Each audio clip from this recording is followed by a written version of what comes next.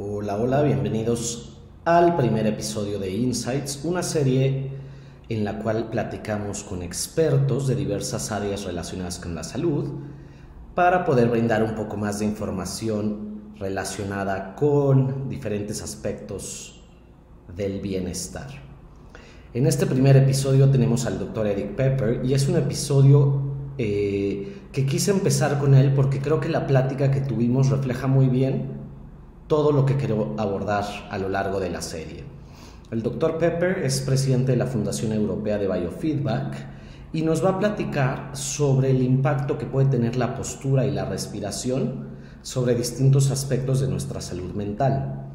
El tema de este episodio es Salud, un concepto holístico, puesto que a lo largo de toda la charla que tuve con el doctor Pepper, pues estuvimos abordando un tema importante y este es que no podemos considerar a la salud mental como algo independiente de la salud física.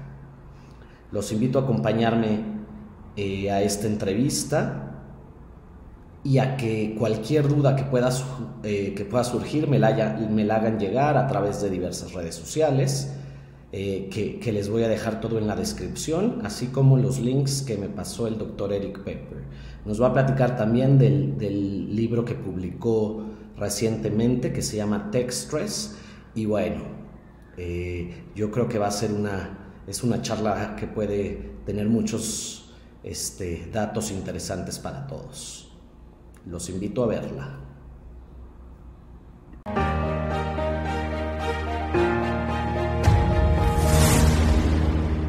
Hello, guys. Thanks for joining us at Insights, a space to talk about neuroscience and mental health in order to provide you some information to make better decisions regarding your mental health. Today, I'm very honored and proud to present a great professional in the area, Dr. Erik Peper. Let me introduce him. Dr. Erik Peper is an international authority on biofeedback and self-regulation. Since 1970, he has been researching factors that promote healing. He is a professor of holistic health studies at the Institute for Holistic Health at San Francisco State University. He is president of the Biofeedback Foundation of Europe and past president of the Association for Applied Psychology and Biofeedback. He holds senior fellow biofeedback certification from the Biofeedback Certification International Alliance. He was the behavioral scientist, sports psychologist for the United States Rhythmic Gymnastics team. He has a biofeedback practice at Biofeedback Health. He received the 2004 California Governor's Safety Award for his work on healthy computing, and in 2013 was received the Biofeedback Distinguished Scientist Award in recognition of outstanding career and scientific contributions from the Association for Applied Psychophysiology. He is an author of numerous scientific articles and books such as Make Health Happen, Fighting Cancer, a Non-Toxic Approach to Treatment, Healthy Computing with Muscle Biofeedback, and Biofeedback Mastery. He also recently published a book called Tech Stress, which he will be telling a little more about it in the following minutes. He publishes the blog The Pepper Perspective, Ideas on Illness, Health, and Well-Being.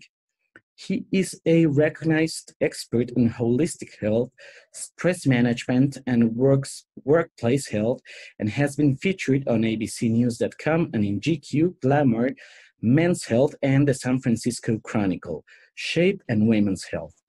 His research interests focus on self-healing strategies to optimize health, illness prevention, the effects of posture and respiration, and learning self-mastery with biofeedback. So Erik, I'm very glad to have you here. How are you doing?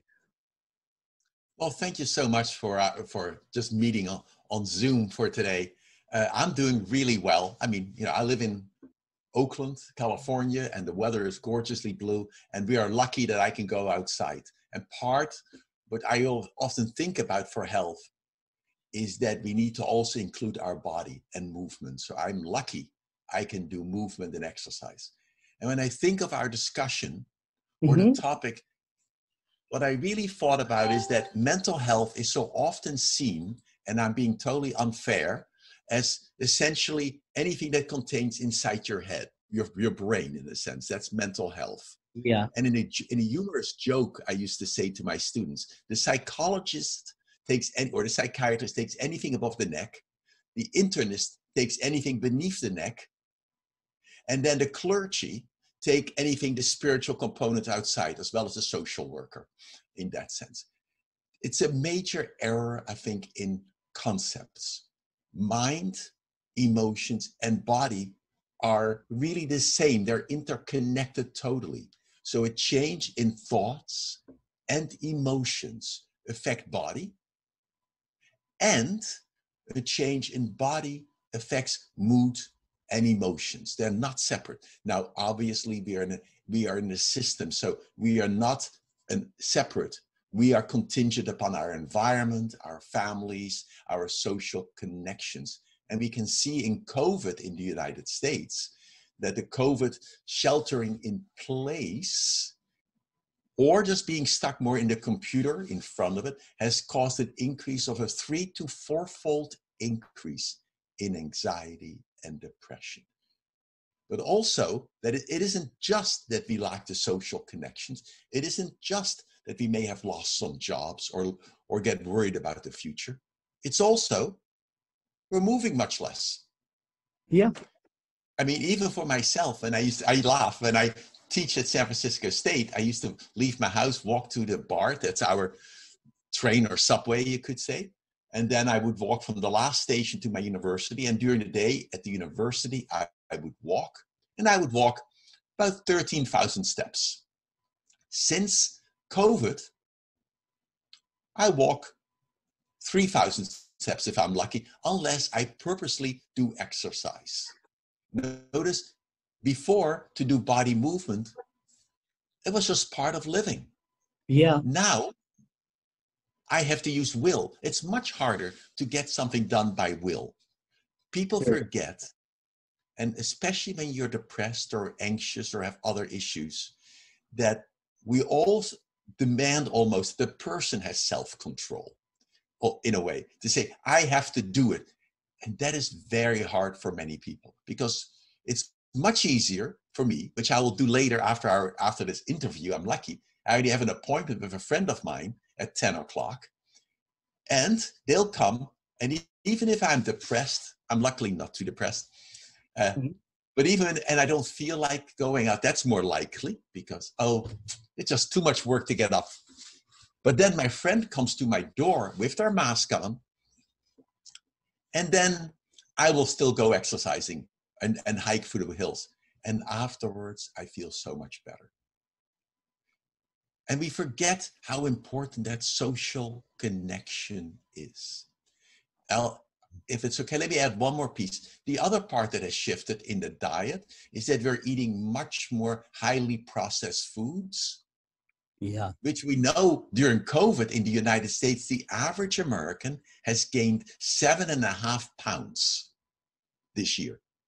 That is a disaster, because that increases not just obesity, it increases the risk for diabetes, but also many of those kinds of foods change the human biome, which then re-affect your brain and your emotions.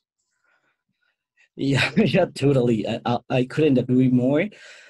Starting from this part of seeing mental health, physical health, spiritual health, like they are independent of each other, right? But definitely, what this cohort has promoted is these changes that you've been talking to us about, starting from the exposure to screens, an important decrease in movement, and a decrease in social connections. When you were talking about movement, I remembered an article that we published, I think it was 2016, regarding incidental physical activity. and the effect on cognition and the EEG. And this incidental physical activity is precisely the one that we are not able to have anymore, right? Correct. And the other part is, well, let me make it in two parts, but let me start the body. When I sit at the computer, most of us, without any awareness, start slouching. You know, we slouch. It's normal because when we slouch, we can sort of let ourselves hang loose. That means, we have not much tension, or we sit in the wrong position, or especially if the laptop we're using a laptop, we have to look down, or with our cell phone, we look down. But what people don't realize, that body posture is a significant factor that by which we both communicate to others who we are, we make an opinion, and even more important, that it's a factor which affects us. It's like a classical conditioned experience. What I mean by that, and and if you happen to be watching, do the following exercise for a moment. All you do is just stand up. I don't know if you can see me or not. And all of you just stand up, and then think for a moment, think of a memory. I'm going to get closer to the mic. Think of a memory when you felt really hopeless or helpless, really defeated, a time you felt totally defeated, and take on that posture. When you feel totally defeated and, you sort of collapse, you let yourself take on that posture, exaggerate that posture of defeat. Really, now in that posture of defeat, really evoke that memory. Really bring up that memory again. Make it as real as possible. Configure your body just with that. Okay, just keep doing that. Configure it. And get a sense what is happening. Now, I want to shift. We can do this longer. Now, think of something that really was empowering. You really are positive. It really worked, yay. And then configure your body in that way. So you really feel empowered. Everything is going your way. The world is looking up.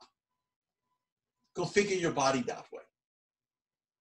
And just state it. And make that memory, now think of that memory, make it as real as possible. Like you really are there again. You can smell it. You're just there. The sense of sparkle you feel inside with that memory. And just keep doing that. And now, I'd like you to reconfigure your body in the body of the feet once more. And now, while you're in this body of the feet, to hold it that way, now you make the memory of empowerment, the joyful memory. Really evoke that one again and make it real. And just do that. Keep evoking that memory. And now shift. Make yourself in the empowered position once more. The joyful, configure your body in a joyful way. And now evoke that memory of defeat when it wasn't working. Keep evoking that. I think that's enough. We did it for a moment. I don't know what you experienced, but for most people, and see if that works for you and the listeners, when we configured our body, I would say in a sense of failure and defeat, and then try to evoke the positive memory, it was just harder to do and feel. And when you configured your body in the empowered position, it was harder to evoke and feel that hopeless memory. Did that work for you? Yeah, it actually is. And the transition is actually easier when you're adopting the concordant, I don't know if that's a word, or the concordant position or posture. Yes. And now you can see that concept, I think we have underestimated. So when I now sit at the computer and I start collapsing, now I get a negative thought, or I have to do work, or I can't finish my work, or, I get triggered by the argument with my wife or a partner or whatever. Then in this position, it quickly escalates and gets worse and worse and worse. And it's just harder to interrupt that. If I configure my body upright, it's a little easier to get out of that. And that led to one of our research studies with our students, which is really remarkable, which we published, in which we asked students simply to sit. And now evoke. And if you just sit and now you sit collapse, you can evoke easily negative memories. If you sit up, it's easier to evoke more positive, affirmative memories. The question we want to ask is, how can we change our negative self-talk? Because a component of what many people have is that we either are always thinking of the failures in the past, and that is depression in a sense, or we anticipating all the challenges in the future. That's more like anxiety, and we're not present. I'm exaggerating much too simplistically, but there is something like that. And then we ask the question, life gives difficulties. It does. If it didn't have challenges, you wouldn't be alive. Sure. So now think of a stressor in your brain. Think of that something stressful that gets you sort of down. In English, the word down, notice I'm getting down because by the stress. It's the language supplies the body message almost. And now we evoke that. And now we did to split the group up in half, and then we flip it back and forth. So it's a controlled study. And in one group, we just asked the people, think of it, and now use cognitive therapy approaches to purposely change your language. The work that was based initially on the work by Aaron Beck and others. You look at the language, you change it, do it that way. That's one way. And then we give them a few minutes. I know it's very quick, but I think it's really useful. And then you rate how much you felt better or worse, right? How easily it was to do this, how easy was the negativity to let go away. And the alternative strategy is what you did wherever you are. You do the same thing. You evoke that event, that negative language, really get involved into it. And then at that moment, you shift your body position, you sit up, you look up, you take a breath, let the breath go out, and then do the cognitive change. Uniformly, the people noted it was much easier. It's just really remarkable. It was so much easier to change that language. And if I looked at some quotes, it will take me one moment to get it. It was so impressive. And we published this article, but I guess last year or 2 years ago. I was truly impressed how by combining body and posture, how much it changed. It was awe-evoking. And what people would really say is the following phrases. Let me pull it up. I can give you the example. Oh, here, let me flip. If you give me control of the screen for a moment, if that's possible. Okay. Well, this study then is where we had people either do purely more cognitive therapy as a way to change their thinking, very simplistically in a classroom, or add body and breath to it. And this was an article that we published in Neuroregulation in 2019. It's collaboratively done with Rick Harvey and Danny Amiel from Tel Aviv. And our data really, to me, was very impressive. And it really anchored me in here what the data would be like. Let me get it. Here's transforming thoughts with posture to increase psychotherapy efficacy. I would say that, And when people did, you could see the effectiveness of reducing negative thoughts, anxiety, and tension. This is summed. that when you did posture, breath, and then the internal language change, you had much more efficaciousness than just language at the same time. Mm-hmm. It is so overwhelmingly impressive.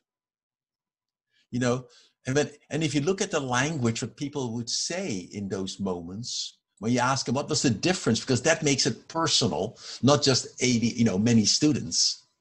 It's after changing my internal language, I still strongly felt the same thought. That was just a reframing way. But when they did the posture, breath, and reframing, I instantly felt better about my situation after adjusting my posture. Yeah. It is here's another one. Difficult, in the reframing, difficult time changing language, because we keep using the words, but our bodies almost are giving a signal. Wait a minute, you're still anxious, you're still depressed. My posture and breathing helped, making it easier to change it. When you look at these, it truly is impressive. And I continually am sort of saddened in a way that psychotherapy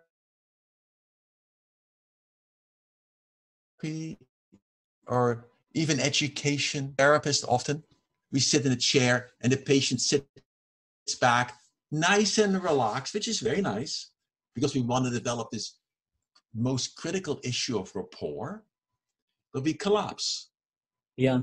But that posture implicitly, and it's only if a person has a history of more depression or hopelessness, then that evokes, without any awareness, like classical conditioning, the same state. And we found this in an interesting way in a study with the students. We did a study where we had students collapse like this, then do mental math, subtract the number, let's say 13 from 874, 861, keep going backwards as quick as possible. And we did it in two positions. One collapsed, one erect, looking up. And then they flip it around so it's a balanced design. Essentially, it was much easier to do the mental math when they were sitting up and looking up. It was very impressive, even for people who are math majors. However, for the 20 to 30% of students who had also filled out, they had no test anxiety, no blanking out on the exam. You could say they're happy-go-lucky, they're not worried about anything. Posture made no difference. So if you have a history without worry, a history where you don't worry that you'll do good on the exam, a history where you don't blank out, then you could be lying down or you could be collapsed or standing upside down.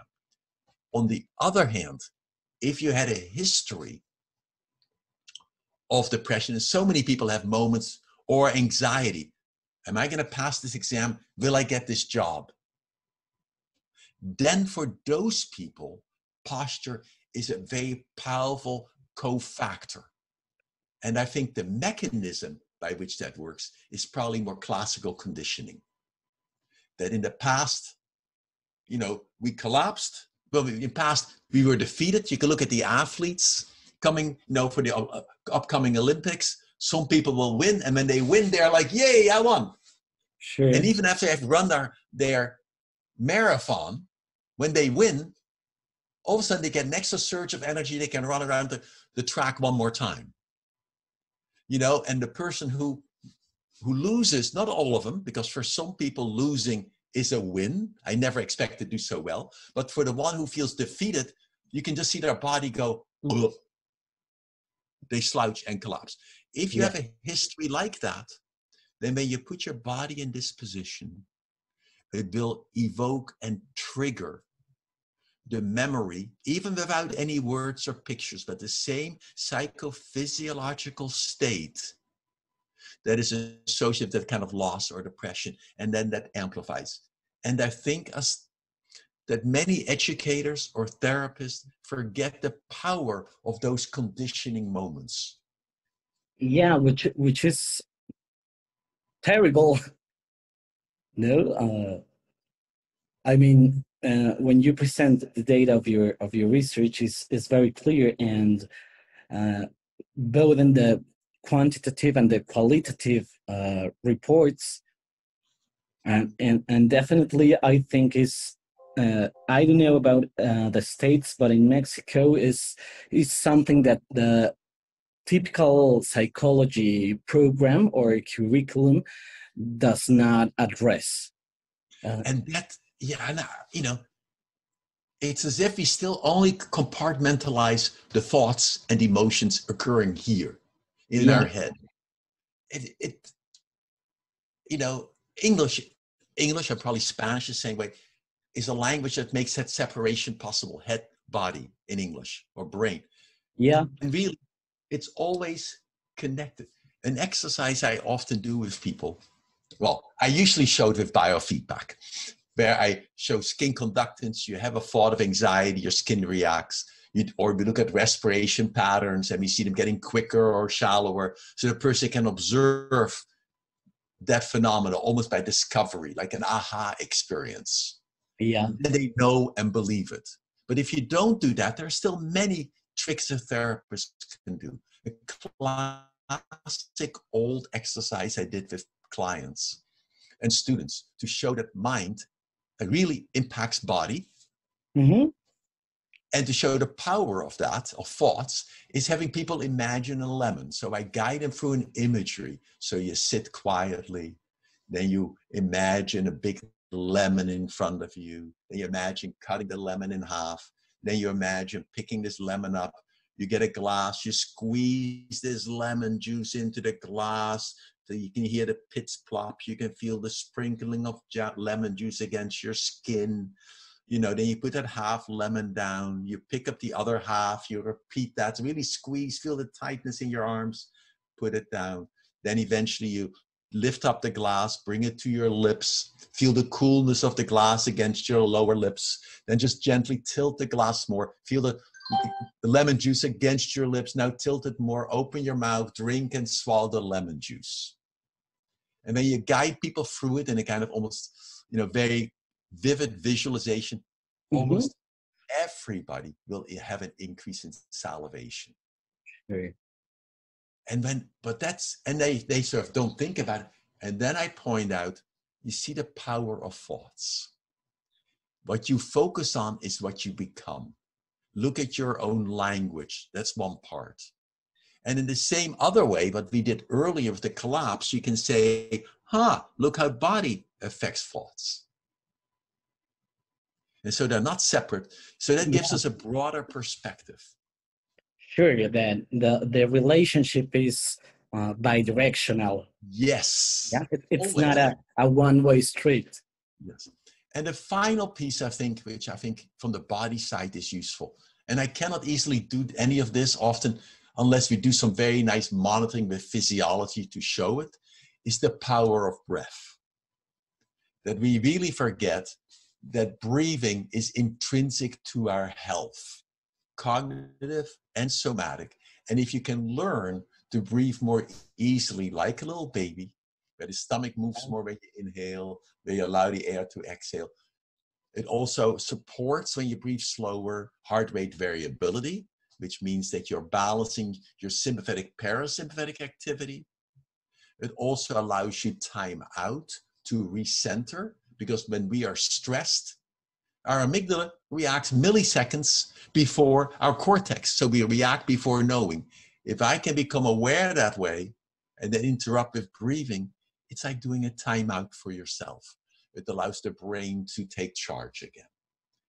And so often, so many of us in the middle of arguments, we say nasty things to somebody else. Even the people we deeply love, we say something that's really cruel and mean because we were captured by the amygdala. If for that moment we could interrupt, we would pause, step back, and realize that basically everyone is just doing the best they can be doing. And if you can give them that credence, we wouldn't be as nasty so quickly. Yeah, right. I think this that you have just talked about is really relevant because I believe that when we are biofeedback providers or practitioners, we rely, or we learn to rely a lot on expensive equipment and very precise equipment. But one of the things that I have always admired a lot about you since uh, before I met you, since I first read you, and then when I met you, is this ability to be able to provide examples with none of this expensive, so precise equipment, right? Which maybe any psychotherapist may learn and is very cost effective and start to implement in order to show people about this relationship. The way I often think about it is two ways. One, how can I set up an experience for a person, Mm-hmm. even in the therapeutic session, where they do something, they do, and then something else, and then they can compare. Then they are given the choice. I experience, like we did earlier with the body posture one for a moment. I can do many others, I suspect. There are many others. You can have a choice. Now the distinction is now you know versus believe it. We often believe something that is not the key. The key is to know. If you've experienced, you know that it's real. Now you can act upon it. And so I recommend people to do experiences by which you can even make the symptom worse. That sounds not very nice for a moment. And then do something else, which the person habitually does, by which they may get better. Then they can say, there is a difference. There are many body or cognitive techniques you can do that with. In terms of the biofeedback, I think there are about 3 devices I often recommend. One is a simple measure of skin conductance, just to show that mind-body connection or excessive arousal. Often I have used for many years with the athletes, we used a very simple GSR-2 by Thought Technology or others. It makes no difference. You can show hand warming with a very cheap thermometer. Yeah. In the fingers. We now do the posture feedback devices using something called the Upright Go, which is a little device that's an app on your cell phone. That one costs money. There's another one, I can send that to you, which uses the camera of your computer to tell you when you collapse. Oh, that sounds great. So what we have done to go back is most people are unaware that their bodies are reacting, which really means their emotions and thoughts are reacting, till it gets so uncomfortable or so joyous, it doesn't have to be negative, that you are aware. But when we are involved with each other, or when I'm involved at the computer, I'm really quite unaware that I'm reacting. Till at the end of the day, I either feel pain or tiredness. The key is not to wait that long. The key is to catch yourself before symptoms or discomfort occurs. That's both cognitive discomfort, emotional, and catch that way early. Then we have the power to interrupt. It's if we wait too long, then it's very challenging to interrupt. It's sort of like when I'm tired, if I'm depressed and I start feeling tired or depressed, sometimes a part of depression is just being tired. And if I can catch that first change, then it's possible to reach out to others. But once I'm very depressed, I cannot get myself to do anything. And then it takes my friends, family members, and others to give that social support and envelope to pull me up and take me for a walk. Yeah. And we forget that. And it can be about anything. So it becomes kind of an extrinsic motivator, right? Like a kind of scaffold to get you through. I know that you have other appointments, Dr. Pepper. So, I love talking to you, but I would like before we end, if you could talk to the listeners a little bit about your new book, which I have read and I can recommend widely, as well as other books you have written. So I know you have a great writing style, so I'd like for you to tell a little more about it and where can they get it. Hold on. The book is called Tech Stress, How Technology is Hijacking Our Lives, Strategies for Coping and Pragmatic Ergonomics. And it partly came about that so many of us are looking at cell phones, looking at computers, at all kinds of screens. And for many of us, that act of doing that is that we are captured by the screen. We develop sitting disease. We don't even know what's happening. And at the end of the day, we feel more discomfort, etc.